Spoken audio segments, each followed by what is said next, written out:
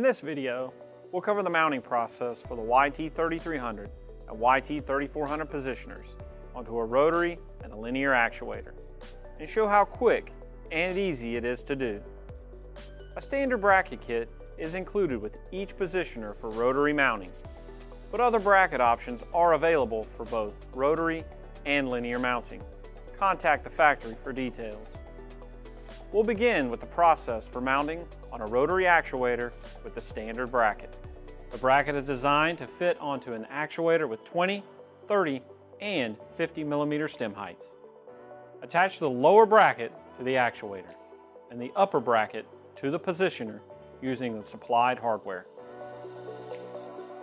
Make sure to orient the positioner to match the rotation of the actuator. Once you have everything in place, tighten all of the bracket bolts.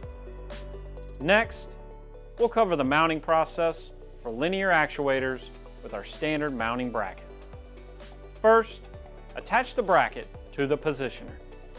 Attach the connection bar to the actuator stem clamp. Insert the connection bar between the feedback lever and lever spring. The connection bar must be located upward from the lever spring to avoid excessive tension and wear. Attach the bracket and positioner to the actuator yoke, but don't fully tighten the bolts yet. Connect air to the actuator temporarily. Supply enough air pressure to position the valve stroke at 50% of the total stroke.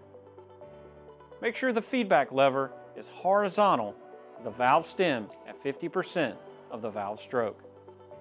If it is not horizontal, adjust the bracket or the connection bar. After installing the positioner, operate the valve from open to close to check for clearance of the lever stops on the back of the positioner. If the feedback lever touches the stops, the positioner should be installed further away from the yoke. Now, tighten all of the bolts on the bracket and the connection bar. The mounting process for the positioners is straightforward, and as this video shows, can be done quickly and easily. The YT3300 and YT3400 smart valve positioners, reliable, durable.